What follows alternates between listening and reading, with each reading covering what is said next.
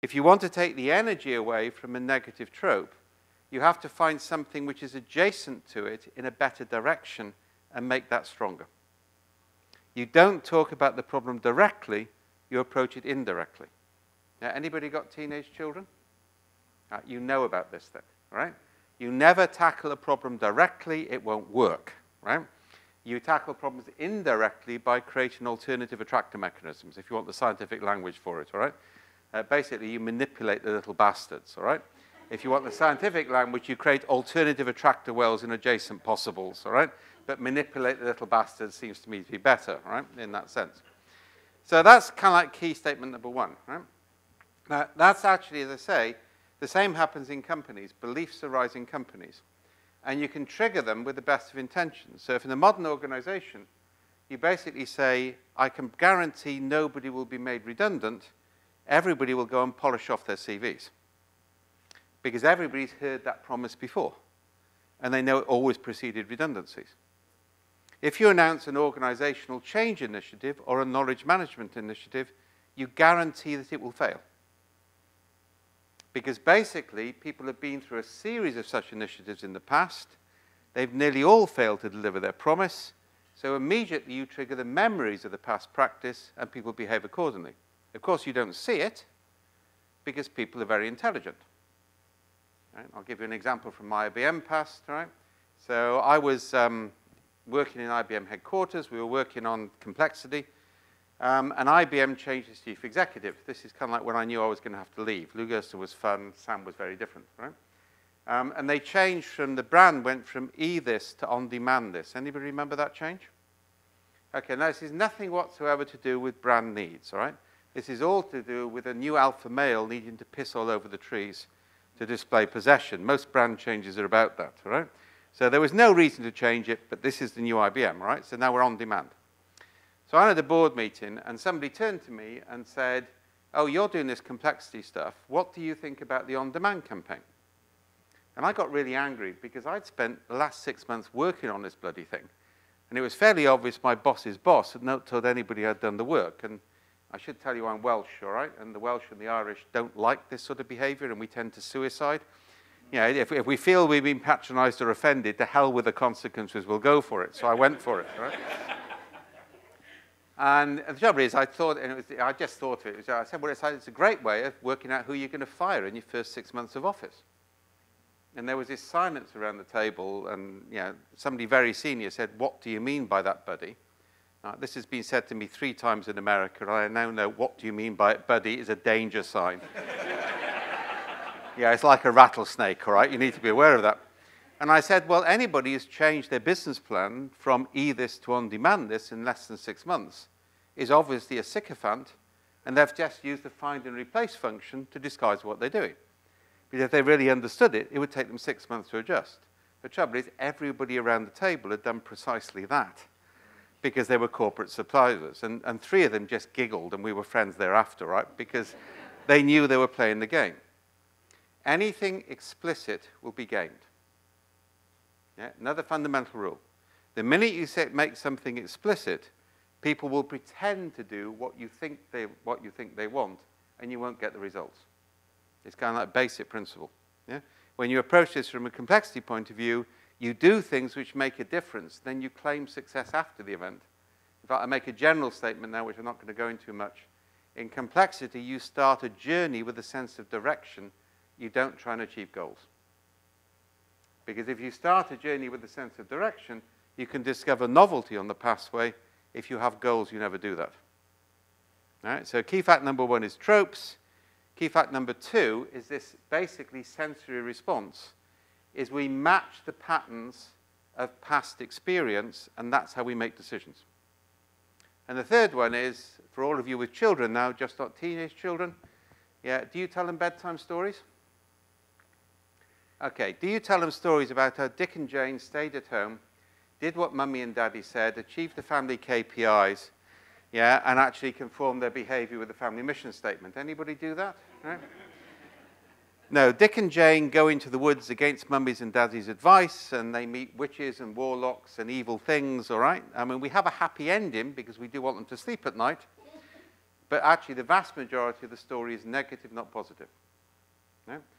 We now know from a cognitive neuroscience perspective, the brain pays more attention to failure than it pays attention to success. Because avoidance of failure is a more successful strategy than imitation of success in evolutionary terms. Yeah, that's why actually all human storytelling traditions tell negative stories, not positive stories. We now build worst practice systems for companies, not best practice systems. Because worst practice systems are much more interesting. Yeah, when we actually take managers through executives, a process called answer simulation, we take groups of executives through 3 rounds of simulation. In whatever they do, they fail. You can tell I watched Star Trek when I was young. You know, this is where this comes from. Right? I did my maths homework to it, right? To the first series. But basically, at the end of that process, if people have failed 3 times, they scan 30 times more data than if they succeed. Yeah? Once you start to focus on best practice, you limit scanning, because kind of like I've succeeded, so I can forget about it. Whereas after you educate failure, things work in different ways. And so those are 3 key elements to understanding the way we handle narrative within organizations. Yeah? Any questions on that so far? So I'm conscious I've got 45 minutes and a lot to get through. And everybody comfortable on that? Anybody want to have an argument about it? I'm very happy to have arguments here. Okay. So what matters now? The other point about this is we're not talking about stories. I try and resist the word story. What we're talking about is micro-narratives. If you actually capture people's day-to-day stories, you might get 1 or 2 sentences, maybe a paragraph. You don't get a story. And I have a deep, intense objection to the organizational storytelling movement, because you actually can't train people to tell stories in a 2-day masterclass. Yeah? You make them, to quote Alistair McIntyre, anxious stutterers in the story of their own existence. Right? Storytellers, if you take an Irish Senachie, it's 10 years apprenticeship before they can tell a story. If you read Rob McKee's book on story, which is really worth it, it's out of print, he's a film writer, it takes 4 or 5 years before a script writer can really tell a story. Yeah, you can't get executives just to become storytellers overnight. You can, however, get them to recount anecdotes. And actually, executives who do this are very powerful. They're not telling stories. They're giving anecdotes to illustrate what they're trying to talk about. And it's those day-to-day anecdotes which determine people's attitudes, not stories. Yeah. The other point is you don't want to do this in a workshop because people game it. What we want is the day-to-day stories. So I'll give you an extreme example of this and a corporate example. And I'm going to go up and draw some pictures. Right? Sorry, it's way up there, and I want to be down here. Yeah? One of the big projects we're doing at the moment, which I've just been having a big conversation about because we're going to roll it out across Montessori schools in the States this year, is basically we've been working on getting children to be ethnographers to their own communities. And we've done this now in Wales, in Colombia, in Malmo, in Adelaide, and in Singapore. We're about to move this to a major international program. Just to tell you, I have an ambition by which I want every 16-year-old in every school in the world to be an ethnographer to their own communities. Because if I do that, I put a human buffering level into the internet. At the moment, the internet is an unbuffered feedback loop, and unbuffered feedback loops always produce perverse results. Yeah, think about the last major financial crash. That was computer trading algorithms without human buffering. Yeah, and that's what you get. Yeah? So this is a big program. And the way it runs, it's run as a school program, so it's 16-year-olds every year. It satisfies educational needs because the teachers like it, because the kids can go and do community investigation. Yeah, they learn statistics, they learn interpretation, so it ticks in the box for teachers. And the basic principle is the children go out as ethnographers to their own community. And the first question we normally ask, this starts each project, first it is in Pakistan, is basically go to somebody in your parents' and your grandparents' generation who you most admire and ask them for the stories of their lives that they think you should remember. Now, this is cultural anthropology. These are called sacred stories. So I'll give you my own illustration of that. If you ask me that, I'll tell you the story of my grandmother. My grandmother was the last in our family to speak Welsh as a native. Around about the turn of the last century, the English decided we should be educated, which is quite generous of them, really. Welsh troops had English officers until the Second World War, so you know how we were treated, right? We're still a colony. You guys escaped. We're still a colony, right? So either way, yeah. So if she spoke Welsh in primary school, because the education had to be English, she had a wooden badge hung around her neck on which was burnt WN, which stands for Welsh Not. Then she had to catch one of her friends speaking Welsh and hand over the knot. And whoever wore the knot at the end of the day got thrashed by the teacher. Yeah? Everybody in Wales can tell you that story. Nobody in England even knows it happened. And there's actually an awful nursery rhyme we hate called Taffy was a Welshman, Taffy was a cheat.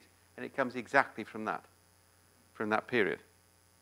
Now, if I tell that story for the Maori in New Zealand, if I tell it to First Nation people, they sit me down because exactly the same thing happened to them.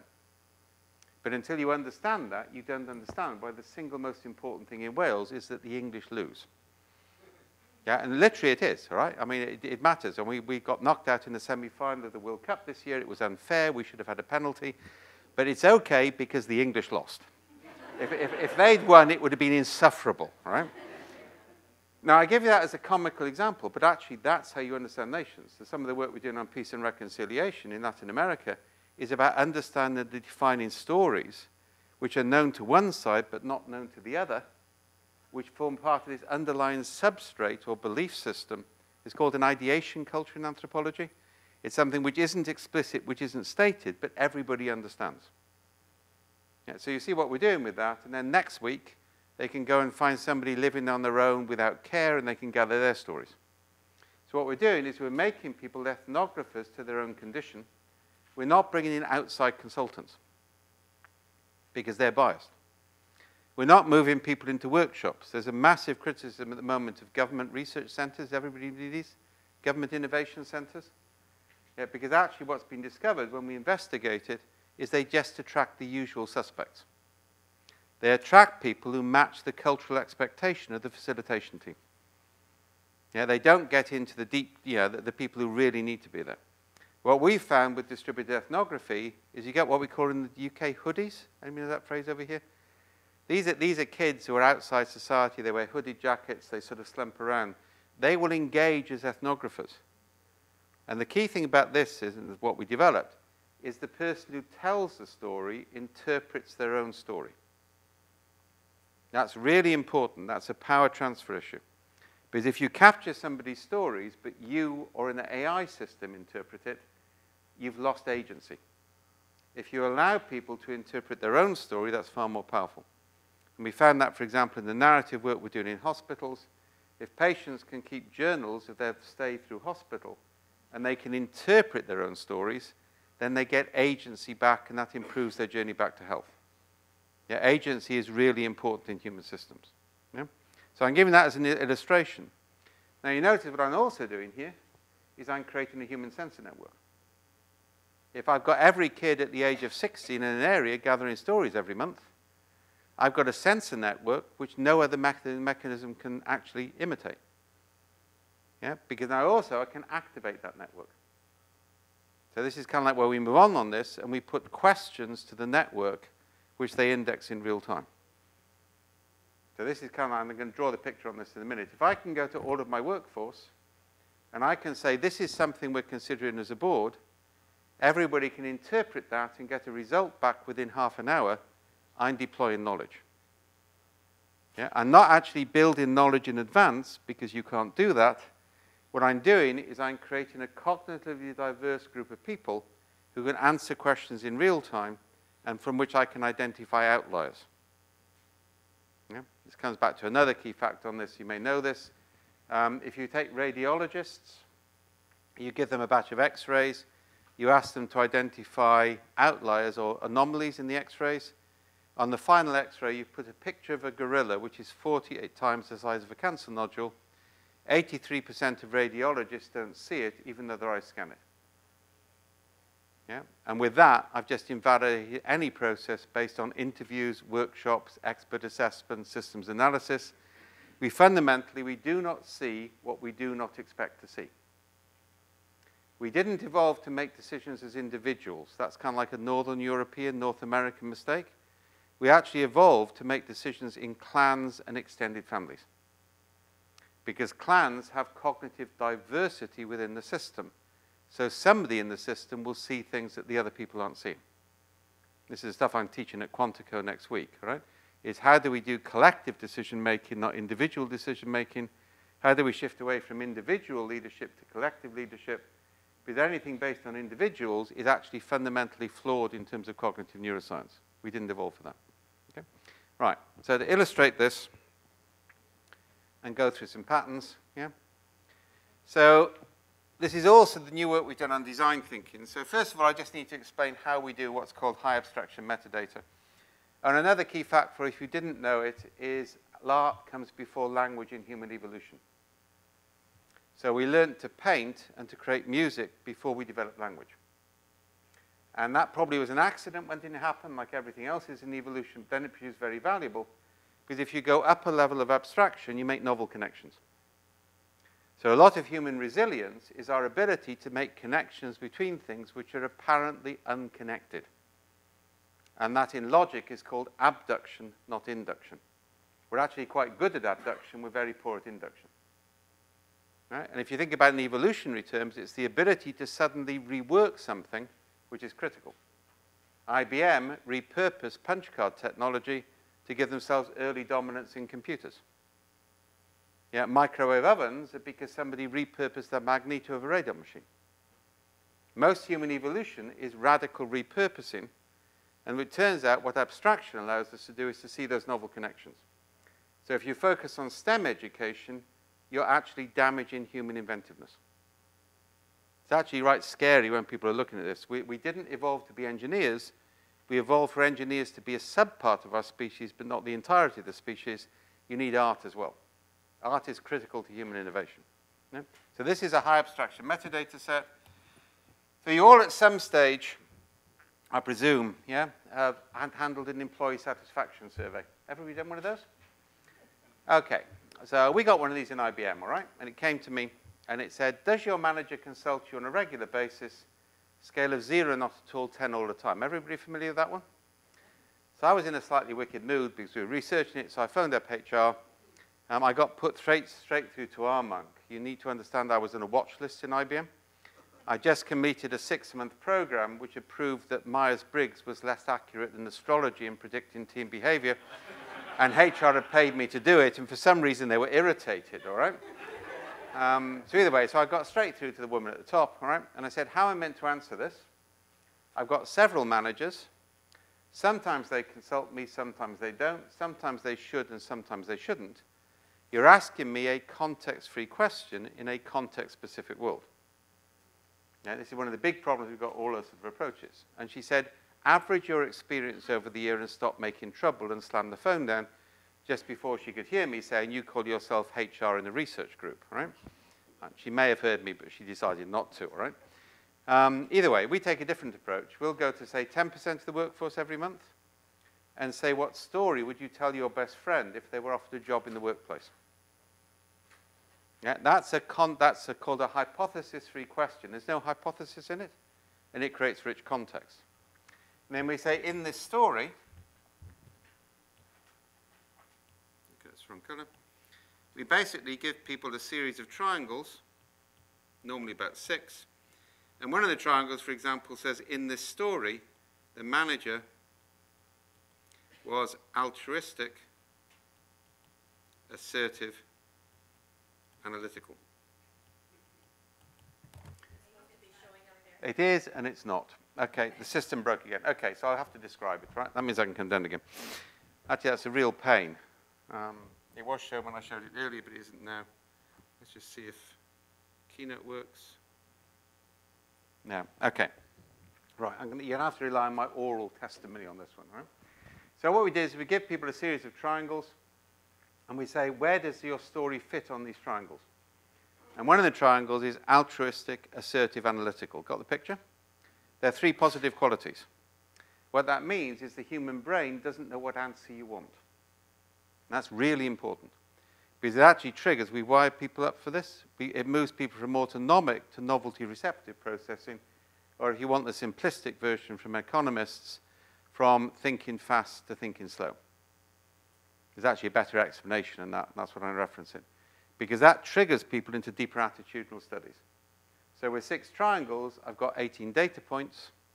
I can do some powerful stuff with that. Yeah? What's also interesting is it turns out people add layers of meaning to their narrative. They don't interpret the narrative, which actually means text-based analytics and experts don't work. Yeah? Because the narrative acts as a cognitive trigger. The structure you give them allows them to self-interpret their own experience, and it's always different. Right? Now, that allows me to scale to very large volume very quickly. Yeah, and that's a critical aspect of this approach. It also, as I say, gives people power to do the core interpretation. Yeah? So in an employee satisfaction survey, I can now actually look at attitudes. And attitudes are lead indicators. Compliance is a lag indicator. Right? Anybody done 360? I'll give that as an illustration as well. Everybody not learned to game it yet? The other thing I did in IBM, which HR still haven't forgiven me for, is we set up a website where you could nominate yourself to be somebody else's third quartile responder and told the range of the response, which would ensure that HR wouldn't realize you'd faked the system. Right? For some reason, they objected to that as well. Right? Again, we take a different approach because every year of 360 is evaluative and it's traumatic. We actually say to any manager, nominate any number of people who work for you. Every time they interact with you, get them to describe the interaction. Then they index the interaction onto 6 triangles with only positive qualities. So no evaluation, no description, only positive. But then you basically see, well, last week, I've been all altruistic, analytical. Yeah, I haven't been assertive at all, so I need to rebalance. And that question of rebalancing is key. So that's the key approach. Now you can now see how we do it. And I need to draw, I'm going to have to listen to, okay, 2x2 matrix. Everybody can imagine a 2x2 matrix? Okay, I really want to draw this, but I can't, all right? Okay, so basically what I've got is on one line, I've got, and this is the new approach we've got to design thinking. Anybody done design thinking yet? Yeah, it's become heavily commoditized the last couple of years. Yeah, and heavily rejected by most design professors, right? I mean, my cousin's son has actually got a degree in archaeology, in architecture. You know, he did 5 years at Cambridge University, 3 years of practice, 4 years at Harvard, 5 years, and now he's allowed to design houses. The idea you can become a designer by going on a 2-day course and getting a certificate from IDEO is kind of like, to me, absurd, right? But the certificate industry is a major problem worldwide at the moment, right? So either way, what I've got is, on one dimension, I've got ethnography, how we discover things. On the other direction, I've got the ideation, how we create ideas. Okay. And the dimensions are expert against distributed. So if I go expert ideation, expert ethnography, that's IDEO. Yeah, we gather data, we do ethnography, we listen to people, we come up with ideas. That's a linear process. Nothing wrong with that. It's actually quite good for product creation, where the product need is roughly known. It's poor outside that. And then move into basically distributed ethnography, yeah, expert ideation. This is called unarticulated need management. And actually that's one of the big things for knowledge management to address, because technology can now do things that people don't know what to ask for. Yeah, very few people know how to produce a requirement spec for what technology can now do, because actually technology has progressed too quickly for that. If we, on the other hand, can gather people's day-to-day frustrations over 4 or 5 months, we can produce clusters from that. We can give those clusters to a pair programming team and say, produce a prototype. And that's called managing unarticulated need. Right, so that's, you distribute the ethnography, the capture of need. You centralize or make expert the interpretation of what that means. You then got the one I've already talked about, in which you have an expert-defined problem. Your executive has got a big issue. You put it together as an infographic with positive and negative qualities, so you don't have to declare what you're looking for. You then distribute that to the whole of your workforce, and 1 hour later you get a result. And next day you can give them the results back and ask for secondary commentary. And the way we show how that works is by contour maps. These are called fitness landscapes. So everybody can imagine a contour map? Okay, so you've got a landscape like this. If you've got densely packed contours, that's a pattern of interpretation or a trope, going back to where I started, which will be impossible to disrupt. If the contours are actually broadly drawn, then you can probably pull things away from it. Also, what you'll find is outlier clusters. Remember the 17% who see a gorilla? This shows up the people who are thinking differently before they talk to the other people. So from an executive point, that's critical. I can see the dominant views, I can see outlier views, I can actually go and investigate those because that's strategic surprise and strategic opportunity. And that's called mass sense. Yeah? That's actually quite important. We're doing that now, for example, to measure attitudes to cybersecurity. We're doing it for real-time strategic assessment under conditions of uncertainty. It comes back to what the description of this thing is about. What I want is the ability to deploy a cognitively diverse network in real time without having to declare what I'm worried about or what I'm looking for. Yeah? And then the final one, because you know the really fun stuff is going to be in the top right-hand box of the matrix, because it always is. This is actually called exaptive learning. Now, I need to check, all right? People know the word exaptation? Probably not. It's a neologism. Okay. So adaptation, yeah, is a dinosaur's feathers. And by the way, if you've got kids who like dinosaurs, you've now got one up on them because their books aren't up to date. Yeah, all dinosaurs had feathers. Yeah, we know that from discoveries in northern China. We know from X-ray scattering that the dinosaurs' feathers were colored. Yeah? And so basically, the only obvious solution for this is feathers evolved for sexual display. Yeah? There's no need for warmth or anything. This is a sexual display mechanism, classic. And some dinosaurs, I've forgotten the name of it now, started to develop skin flaps, which meant they could better display the feathers. Those dinosaurs fell off cliffs and glided. Yeah? You couldn't actually have feathers evolve for flight in a linear way, because if dinosaurs flung themselves off cliffs in the hope of evolving feathers before they hit the ground, it wouldn't work. So under conditions of stress, a trait which evolves for one function, adapts for one function, exapts for something completely different. The other one I love, by the way, is the cerebellum at the base of your brain, evolved in higher apes to manipulate muscles in fingers. It exapts in humans to manage grammar in human language. The huge sophistication of human language wasn't possible to evolve in a linear way. It required a nonlinear change. And I've given you the examples of microwave ovens and IBM. This is called exaptive learning. So this is where we take distributed ideation and distributed ethnography, i.e. everything we know we can do stored at the right level of granularity, and we throw it together with distributed problems, and when we get clusters, we say, why is that thing coinciding with this thing?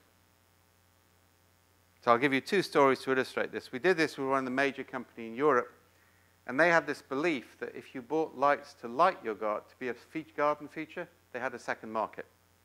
Up to that time, people bought lights to light gardens. They didn't see lights as a garden feature. So we pulled in 3,000 stories over a couple of weeks from people about their gardens.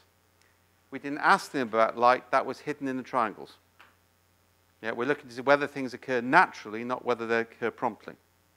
We then got the company indexed every single one of their core technologies, yeah, using the same signifier structure, and then we mashed the databases together, and we got 5 clusters. 3 of those became major businesses. The one I'm particularly ashamed of, there's actually a colored rock you can buy for your garden in Southeast Asia. The colors are garish.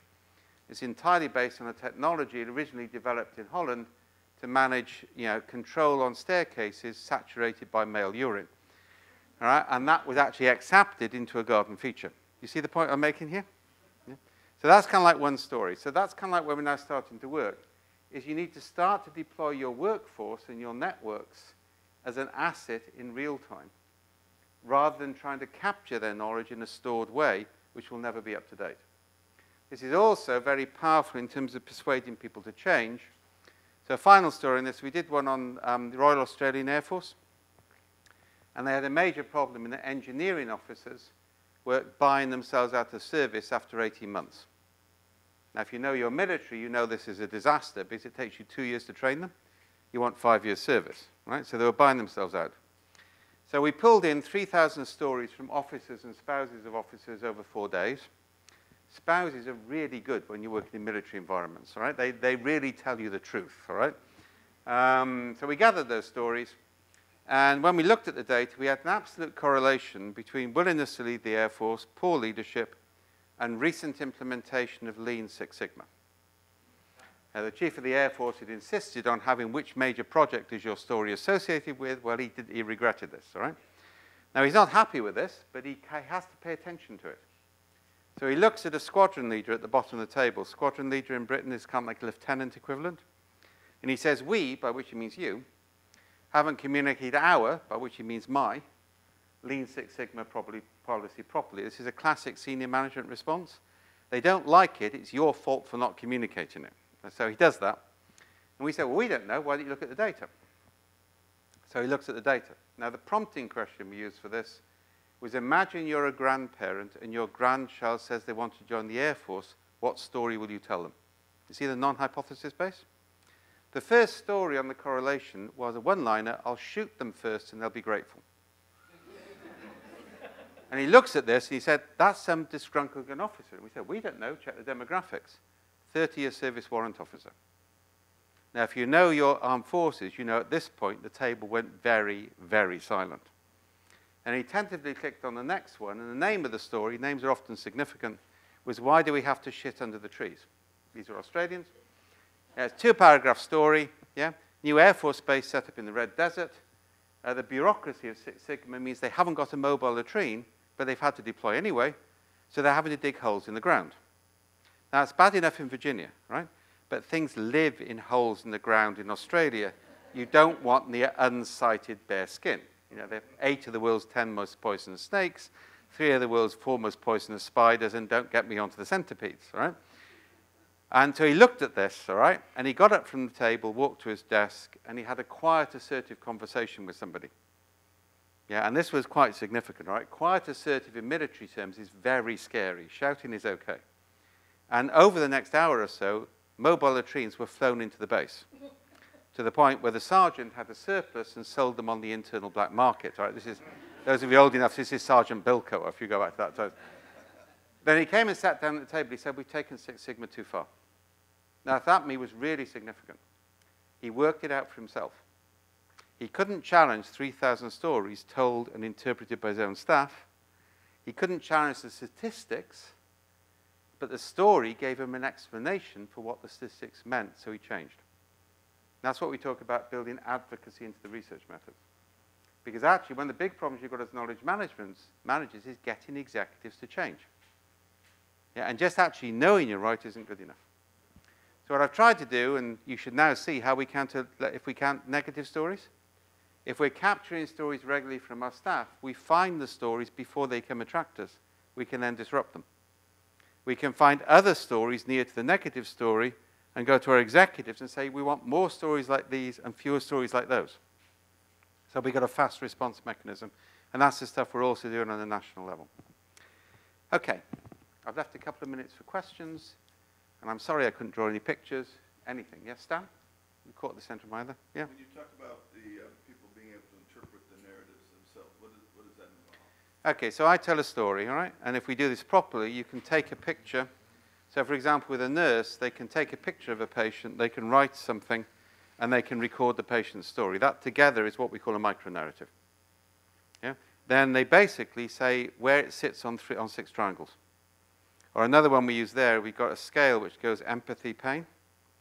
And they place markers on that to say, this is how I see it, this is how I think the nursing staff think I see it, this is how the doctor thinks I see it. Actually, it's really powerful for doctors. They love this. Because pain and empathy charts over time are better than self-reporting. So it's self-interpreted at the point of origin, which means it's real-time data.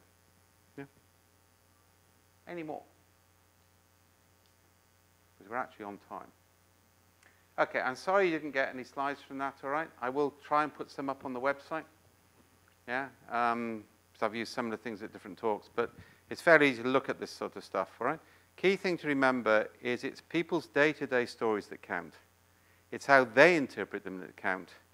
And you can't actually declare a purpose. You have to actually manage directions of travel. And if you don't want one final one, you can have the scientific evidence on this. Whenever people are working for explicit targets, it destroys intrinsic motivation. There is no scientific evidence whatsoever to contradict that. It's well known, it's established, it's published. So the minute you put in explicit targets, you've just destroyed intrinsic motivation. And just think about the areas of our life where we most need intrinsic motivation. Where do we have the highest numbers of targets? Okay, guys, thanks very much for your time.